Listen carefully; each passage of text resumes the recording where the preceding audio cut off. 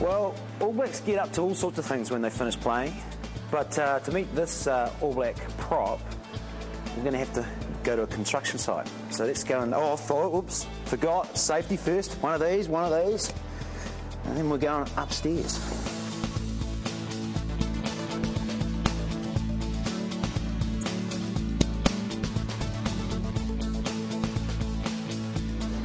Bad news! Hey, brother. How you doing, mate? Nice to see you. You all right? Good to see you too, man. Well? Yeah, trying to, mate. Got all the right equipment. Yeah, mate. Look the butt. Well, look at this. He's got the ball in one hand. Look at the other hand. Look at the left hand. He's a V16 diesel tractor. It's a Kees back in Dunedin, and this is the last place I thought I'd find you. Yeah. What's happening? Why are you back here? Mate, I decided to bring the family back from Europe. You know, the rugby over there is... I'd had enough. I'd just finished up with my club and I didn't really want to move my family around again, and I thought, well, you know, what better time to come back to Dunedin. So I decided just to pack the family up, pack the house up and bring them back, and got back here with no plans, and Otago knew that I was coming back, so they rang me up and asked me if I'd be interested in doing a stint with them, and I said, yeah, it would be perfect. It would be perfect for me. Until I got on my feet and found that I wanted to get into the building industry and that, and I thought it would take me about 3 to 4 months to find something. So within the first week, I went and saw Amalgamated Builders and saw Trevor Hart there, and basically he offered me an adult apprenticeship, so here I am.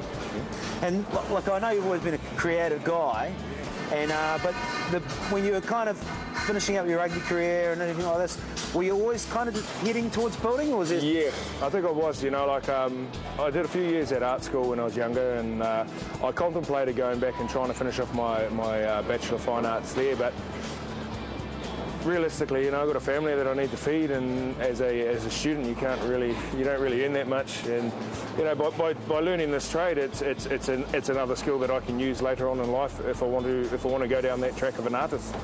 You know, being a sculptor. So. Are there any other older apprentices here with you? Nah, it's quite funny. All the builders here are calling me a young fella, even though I'm probably the same age as most of them. But no, it's one of those things. You know, guys come out of a job and they want to change, and they've got to start from the bottom. And you know, for me to go where I want to be is I've got to start at the bottom and learn this trade, and then go from there.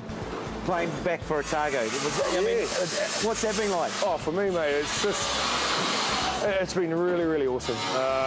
You know, this is where I started my rugby career in Otago, and to come full circle, and Otago's going to be the place I finish up my career will be perfect. And like, I've come back here with Otago to help them out for 6 weeks, and at 6 weeks we'll reassess how well it's going, and if they're still keen, I'm still keen, we'll kick on for the rest of the NPC, but I'm not looking for any further than that. You know, it's just we'll do NPC, and if the mind and the body is still willing, I might look at Super 14. And how do they treat having an old man like you back in the team? Yeah, mate, a few boys are throwing out the old Koro call. Hey, Koro, you all right? Hey, come on, boys, keep up with it. So, yeah, no, it's good fun. It keeps me younger, it keeps me enthusiastic, trying to keep up with these young boys. So. And I know you're originally from Auckland, your family's up north, but you're back here in Dunedin.